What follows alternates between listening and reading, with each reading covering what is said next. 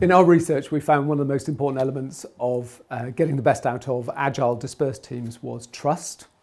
When we dug a little deeper, we discovered there are two quite different types of trust that grow between a leader and their team members. One is cognitive trust. So that's almost an intellectual trust. It's an agreement between two people that you'll do the work that we agree to, and I trust in your ability to deliver that work. But there's also emotional trust, affective trust, which grows through face-to-face contact. It grows slowly, but it grows very strongly. And that's about shared values, shared loyalty, that actually I genuinely have your support as a leader and you have my support as a team member.